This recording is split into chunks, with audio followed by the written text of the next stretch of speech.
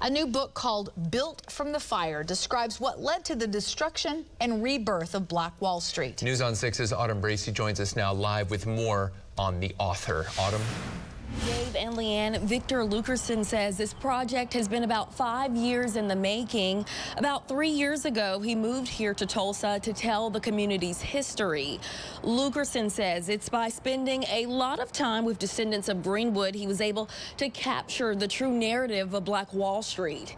He also went through archival documents and Red Cross reports to learn about the Tulsa Race Massacre. He said one of his most shocking discoveries was learning of 8 babies who were still born during the massacre. Luckerson says it shows the importance of fighting for restitution into today. Now, he hopes his book helps inspire the next generation to help keep fighting for justice. He says none of this would have been possible without working with descendants of Greenwood, including the Goodwin and Williams families. It was so important as a journalist to be able to capture an authentic story.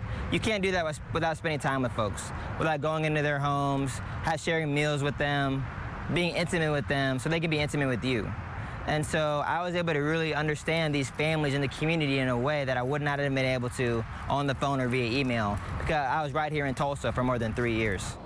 Luckerson plans to hold a book tour across the country to promote Built from the Fire.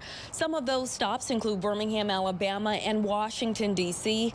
That tour kicks off tonight at Legacy Fest at 7 p.m., and it will be held inside the Greenwood Cultural Center. We're live in Tulsa. Autumn Bracey, Oklahoma's Own, News on 6.